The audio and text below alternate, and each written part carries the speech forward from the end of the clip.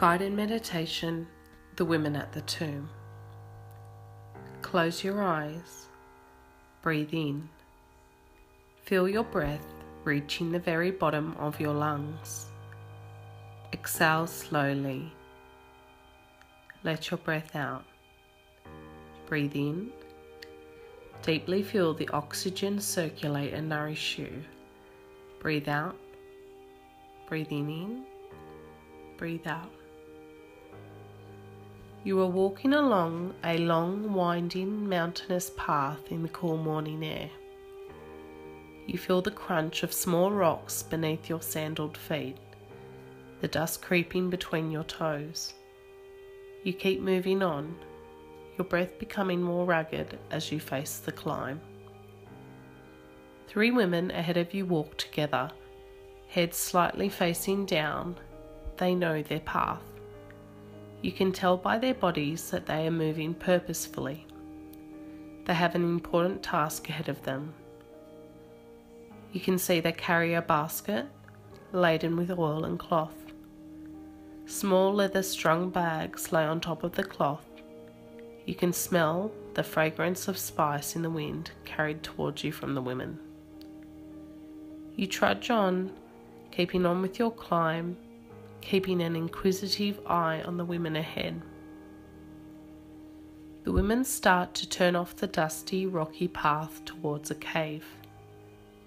You witness a large stone to the side of the mouth of the cave. A ray of light coming from the mouth is visible. The women look up and you hear an audible gasp. You know this is not what they were expecting. Their work for the day is not to be. Who has changed their plans? You can't help but to stop in your tracks and watch in awe as you crane your neck and raise your hand to shield your eyes from the rising sun to see them enter the tomb. Your curiosity has gotten the better of you. You move closer, trying not to be seen. You don't want to impose on the women, but you have to know what has happened. You hope that they are okay. Suddenly, you are upon the mouth of the cave, no longer watching from afar, but are one with them inside the cave. A man, more beautiful than you have ever seen, dressed in white, is speaking to the women, calming their fears with the words in the calmest voice you've ever heard. Do not be alarmed. You were looking for Jesus of Nazareth, who was crucified. He is not here, for he has been raised, just as he foretold. He is not here.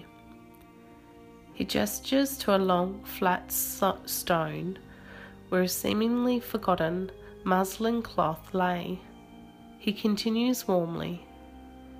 They had laid him here, but quickly go and tell his disciples and Peter that he is going ahead of you to Galilee. You will see him in Galilee just as he told you. You watch the colour drain from the women's faces, for they are scared and amazed. You too were in shock. You could feel the hair stand up on your neck. You slid quietly from the tomb and waited aside as the women fled, not seeing you were there. You could tell how afraid they were and wondered if they'd have the courage to tell the people what the man in white had said. You know you wouldn't be able to speak of this. You wonder how they could. They obviously knew this Jesus of Nazareth well. They had come to anoint him with what was carried so carefully in their basket. For he had died and had been entombed where you all had stood.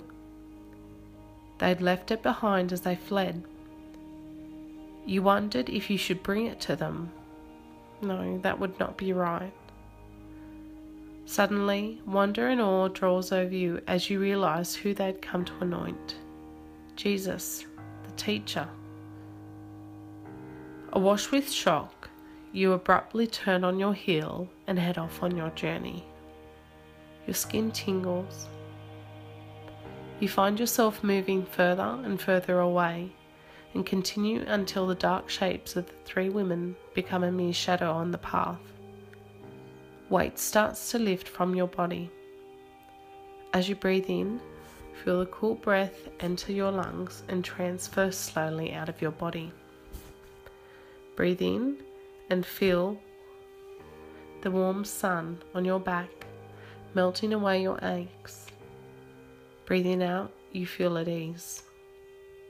Breathe in, breathe out. Breathe in, breathe out. Breathe in, feeling light as a feather carried on the wind. And breathe out, carried away from the place. Breathe in